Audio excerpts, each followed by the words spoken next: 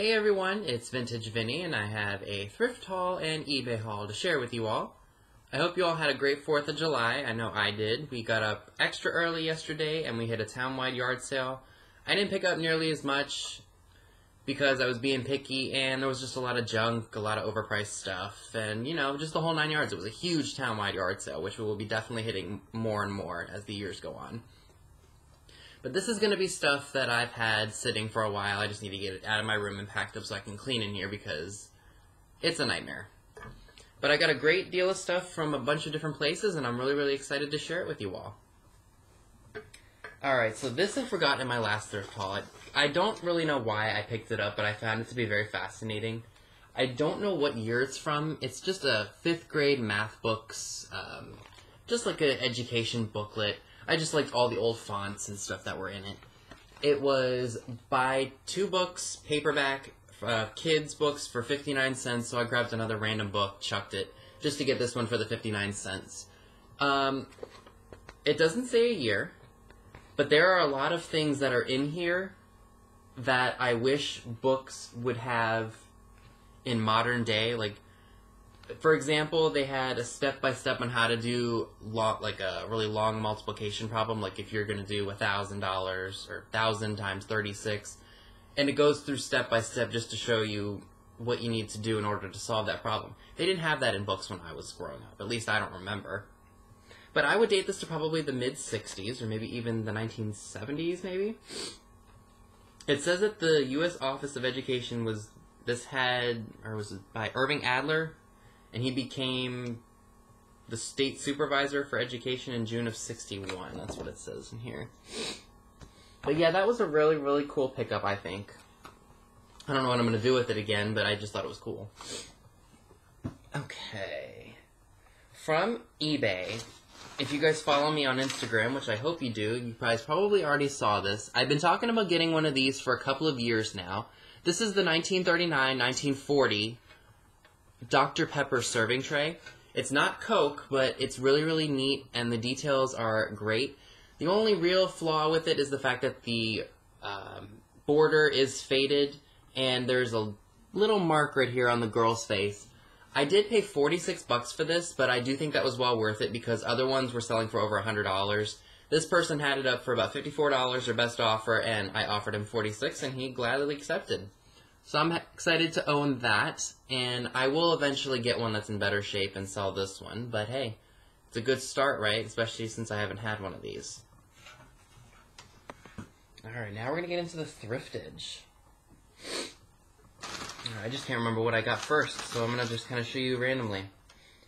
Went down to the town that I used to live in, and I thrifted down there for the day while my mom worked. And the first place that I usually stop is the Salvation Army, because what I do is I usually work from the old town that we used to live in all the way down to where she works, so that way if, you know, I finish thrifting around the time that she gets off, I can just run right over to her workplace. So for $2.99, I found this elf head. It's ceramic. I know it's not handmade because it has a number on the bottom. It's red on the inside, so that makes me think there was a candle in it at one point or something of that nature. I had to pick it up because it's an elf, and I know this was probably done in Japan in the 60s, even though there's no Made in Japan sticker on it, and I paid a whopping $2.99 for that, so I was really excited to get him to add to my Christmas collection. Alright, let me just show you this one thing that I got at the Goodwill because it's sitting on my leg right now. So I got this really cool mid-century cactus, I guess this is a platter, not a platter, but it's like a bowl of some sort, like you use it for chips. It's made by Treasure Craft in the United States, so this is an older piece. What era? Not exactly sure, but I know this was kind of a popular mid-century, I guess, item, like, or decor piece. This was $6.99 at Goodwill, although all purple tags were half off, so I got this for $3.50, and I think that's a really good deal. For $2.99, I got this bag. Like sometimes, you know, Goodwill will sell random grab bags of stuff. And the reason that I picked them up was because there are 3 of these duck chalkware figures in here. And let me take them out and show them to you, since I'm not at the Goodwill anymore. They're at home. And these look to be in pretty darn good shape. I don't see a chip or anything on them. There's 2 of them. I think there was supposed to be a larger one for the mama, but that wasn't in here. $2.99 divided by 4, so that's about $3 each. So 75 cents a piece. You can't really beat that. In terms of what I think I can get for these, maybe I'll throw them up for $12 to $14. Chalkware, if it's in good shape and it's sold in lots like this, especially if it's animals, will sell. And what also came in this bag was something that was very interesting, something I'd never seen before. And the Otagiri... Oh, here it is. I think it's old. It's a teddy bear. It's like really, really faded brown, and this was in there as well. It says Otagiri, Japan. This might be a $10 figurine. I'm not exactly sure. It just came in the bag. So I'm going to probably do some more research and just see, because sometimes this stuff can be $10, $12, $14, just depending on what it is. So I'm excited to get that. And if I do make more money on it than what those chocolate figures are worth, that's a home run, don't you think? Alright, went to my local Unique, and I was very, very good. They didn't have a lot of stuff that I was really looking for. But I did manage to find this in the homeware section. This is a Crazy Daisy Pyrex butter dish. It was $2.99. I guess these don't really go for all that much, but I think what I'm going to do is I'm going to throw this up for $20 or best offer and free shipping. I think that might entice a buyer because this is pretty heavy, especially if you put it in a box. And it's in good shape. I don't see any fading or rubbing off of the pattern on here. So I think I can easily triple my money. I hope. Alright. I had seen this the last few times I had been to this one thrift store, and I'm not exactly sure what it is, but it's really, really like hipster looking. It's a mug, and it's got these they look like rock stars or like hippies or something like that. And on the back it's got this another image. And they were originally 2 for $10, and I did think that was a lot. However, I still saw the mug there the last time I was there, and I was like, okay, you know what, it's still here, that means it was meant to be, even months after I had been there. So I decided to pop on it, and I looked for the other one, and apparently someone had either bought it, or they had gotten rid of it, because the other one was in pretty bad shape. Like, the inside was all crazed and beat up and whatnot. So they may have decided just to chuck it because it was beaten up, and then I guess they didn't change the price on it.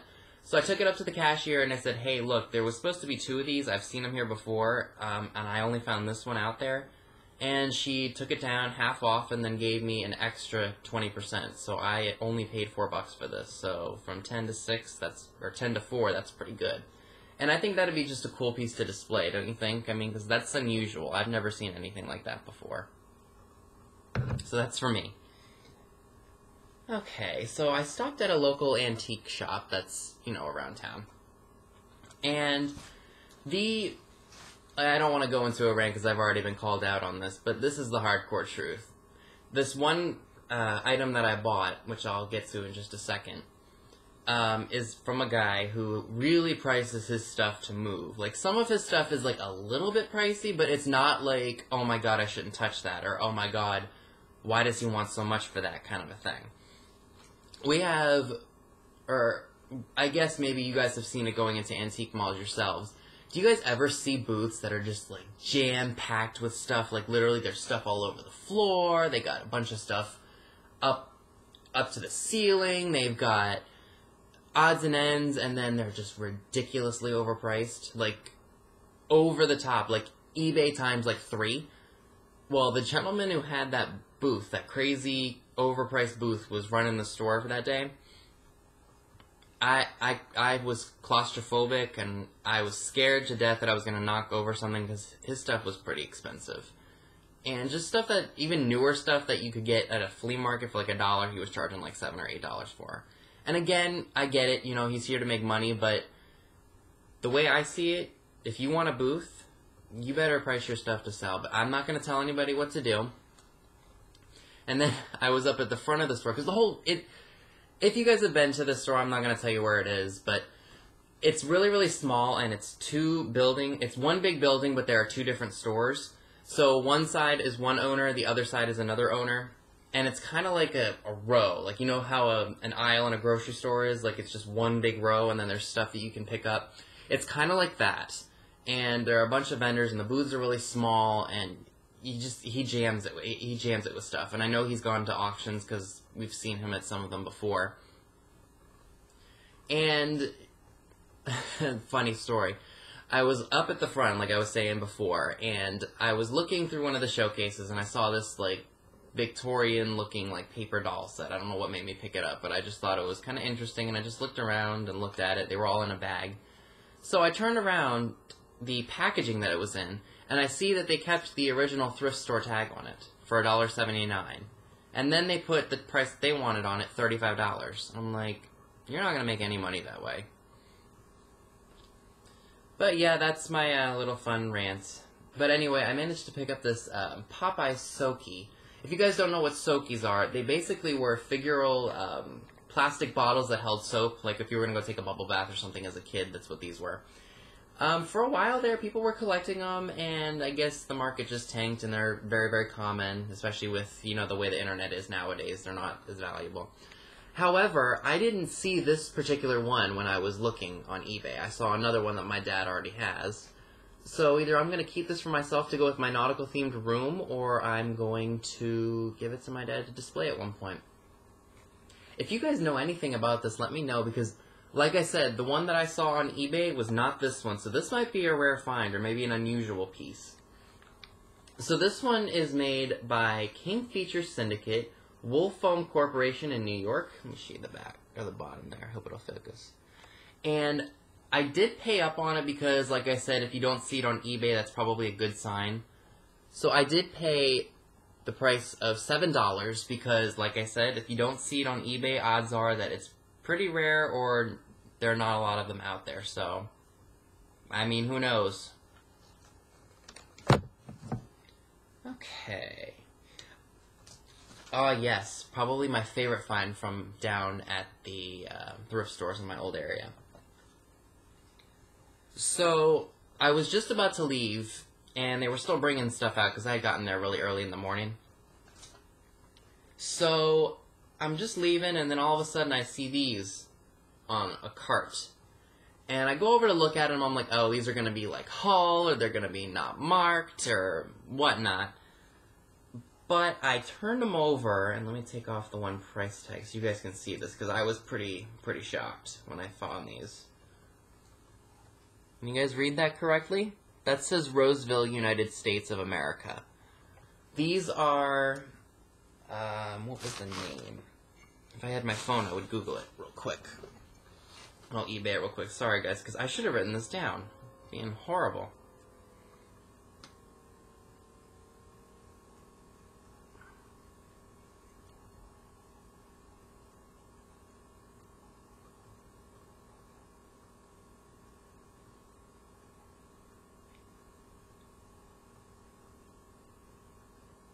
Alrighty. Sorry, guys.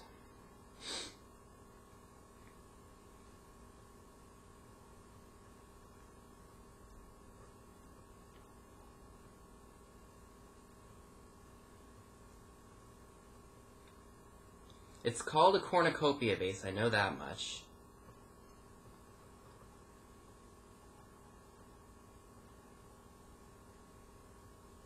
Let me see if I type in something else, it'll tell me what it is. Sorry.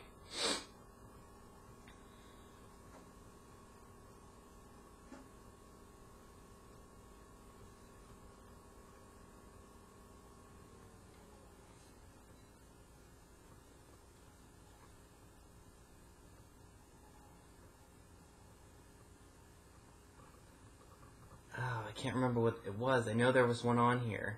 I just can't remember the name of it. It was the exact same one that I had found, too. Oh, here we go. So this is called...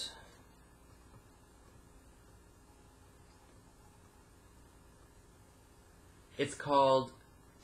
I don't know if it'll show up right here. Roseville Pottery Green Clematis Cornucopia Vase. and I got 2 of them, so I got a matching set. I was really, really excited to find these. I don't know what drew me to them, but I just really liked them, and the fact that they're Roseville pottery. Have you ever found Roseville pottery at a thrift store? Let me know in the comments. But I fell in love with them. I love the color. I love that they are older. I'd probably date them to the 40s, 50s maybe. Roseville pottery, like McCoy, all that stuff has really, really tanked in value because, you know, with the day and age of the internet, everybody has it.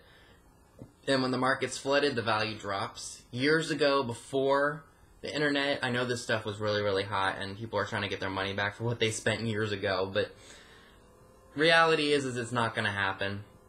With some things, yes, but not everything. The only minor detail that I noticed when I bought them was that there's a slight little chip on the flower petal. I don't know if it's going to show up or not, but I only paid $3.99 each for these, so that's $8 for the set. That's an insanely good deal for Roseville, considering I've never seen it at the thrift store. So I had to have these when I saw them, so I thought that was a really, really good deal.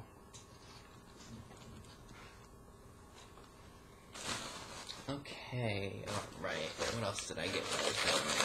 Now, you guys know I've been kind of on the hunt for those baby planters because at one point someone does buy them. But this one I actually picked up for myself because I really, really liked the colors. I loved the animals that are on it. It is made by Relpo in Japan. It was $1.61. It's got different animals on each side. It's like a block. I just thought that was super, super cool, very whimsical. I might just display that. I'm not exactly sure. Or maybe I'll sell it at one point, but I thought it was really, really cool looking. And there's not a crack in it, and the paint on here is pretty good.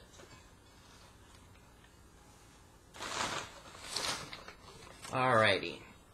I wish I could take all these out of here, but I'm not going to for time's sake.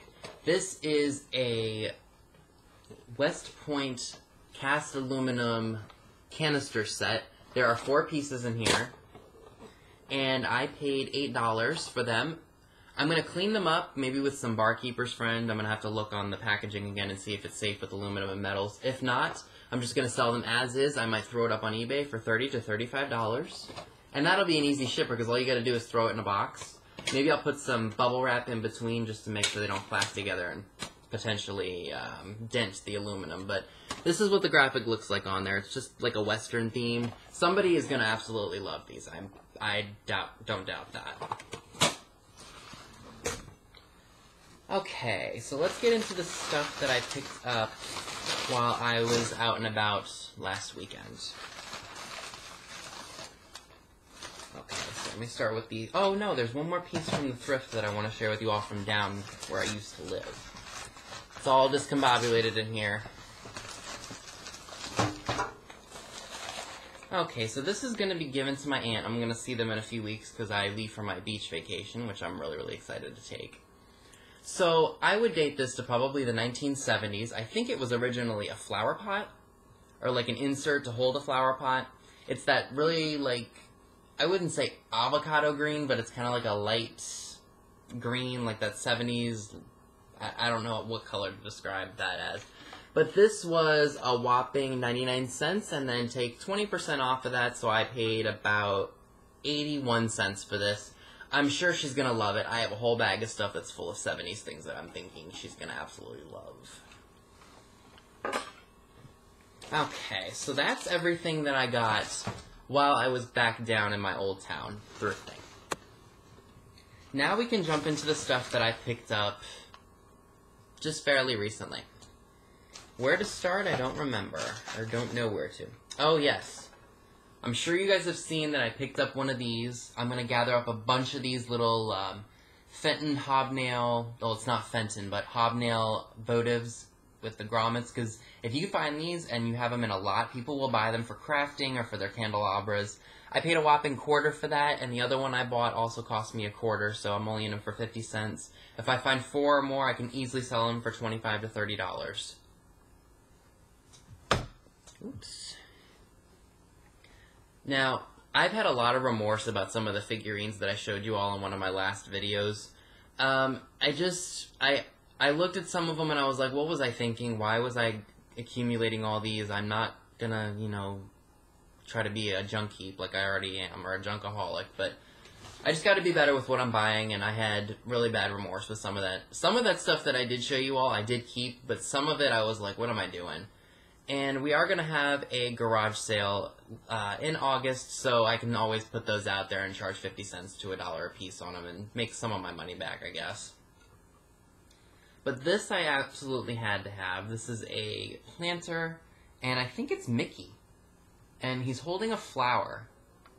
That only cost me $1.50. There are no marks on it, but I thought it was really, really cool, and it's also all crazed up, but I love that. And there's barely any color left in him, but like I said, I've never seen that before, so I definitely snatched that up. Something that I probably should not have bought because they just don't sell like they used to. I remember my dad picked up one of these at a thrift store years ago, and I think he sold it for a good price, but as time went on and the internet became a thing, you know, everything changes with that. This is probably from the 70s or the 80s. It's a bake-around bread dish. I paid $1.50 for it, and they don't really sell for that much on eBay, so what I'm going to do is I'm going to throw it in our yard sale, and I'm going to sell it for $5 and get my money back and make a little bit off of that.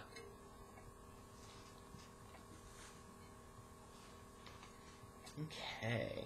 Oh, yes. Two of my other favorite things that I found were 75 cents, or no, 50 cents and 75 cents. So, a couple years ago, I actually found a ceramic pixie or elf, and I sold it online for like $2, and now either I regret it or I was kind of like, no, I didn't really need it at the time, but I found these guys, and they cost me, what's 75 and 50, so paid $1.25 for the both of them. I got one in red and I got one in green, and I love them. So I can't wait to put those up, maybe around Christmas time, because red and green, you know, Christmas. Oh, this is another really cool find. I try to steer away from alarm clocks and things like that, but if the graphics on them are really cool, I will pick them up, like this one I'm about to show you. This one is made by Gilbert. Sorry about the glare, guys. But look at the font of those letters. Isn't that really cool? In terms of the date, I'm not exactly sure. I would say anywhere from the 1930s through the 1960s. I only paid $2.50 for it.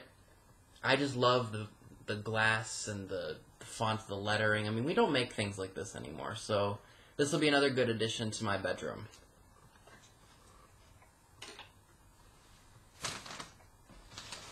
Don't know why I bought this, but I did.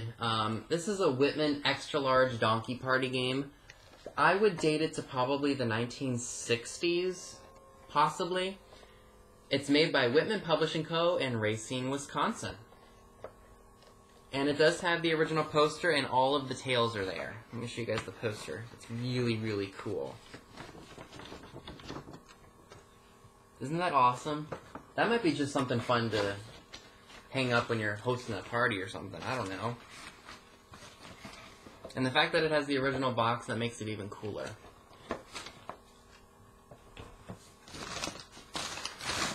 For 90 cents, I picked something up that I'm going to be sending to Miss Stone home for her assemblage. This is a quick planting seed tape. I guess you put it on in a pot full of dirt and it grows the seeds. For 90 cents, I thought that was really cool. There is no mark on it. It says American Seed Corporation, New Haven, Michigan, finest quality seed since 1897.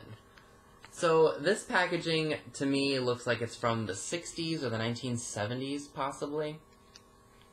But I couldn't pass that up for Miss Stone Home for 90 cents. So I decided to pick that up. I'm just going to have to be really careful getting that label off because they taped it to the box for the packaging. Last piece from the antique store that I got the seed thing in is this really cute left-in figurine with a bluebird on it. And the girl looks like she's playing a trumpet. And I think that's really, really adorable. And I know that Garland Girl 21 will really like this. This is a left-in figurine.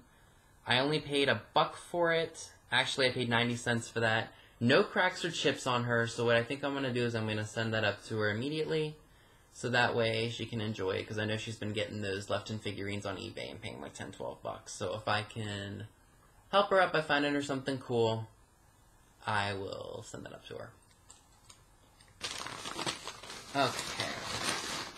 Last 3 pieces for this haul video, and I've been talking for 24 minutes. I'm so sorry. I got really lucky at one of the charity thrift stores. Actually, no, this one's from the Salvation Army as well. I forgot about it. It's a yellow refrigerator dish. I'm going to, of course, have to clean it because it is very, very dirty. It was $2.50, the most expensive of the ones I'm going to show you. So had I stayed at the Goodwill less, I would have gotten these other items. They were 2 jadeite bowls, and when we were talking about, vintage dishes and just certain antique stores in the area and saying how bad their prices are and just people are outrageous with their pricing and, just the whole spiel. So she picked up 2 jadeite bowls and she paid 85 cents for them. I would have probably sold those for at least 20 to 40 bucks online, but can't win them all, right? But I did manage to score something. I'm going to have to clean them, of course, but I got a red refrigerator dish, and these are all without lids, for 50 cents. And what's funny is I actually went to the Salvation Army and I found the exact same one in worse shape, but they were asking the same price. But I didn't want to buy one that was in bad shape. And then I also got one in blue, and I love my blue Pyrex when I can find it for cheap. That was 75 cents. Cannot beat that for Pyrex dishes. So yeah, that's everything that I wanted to share with you all in this video. If you like it, please give it a thumbs up and leave a comment below. Subscribe if you haven't already. Don't forget to follow me on other social media platforms like Instagram. All that is in the description box as well. If you haven't clicked the bell next to the subscribe button to know when I put out new videos, go ahead and do that because I got a couple new videos on the way. Thank you so much for watching and have a great day.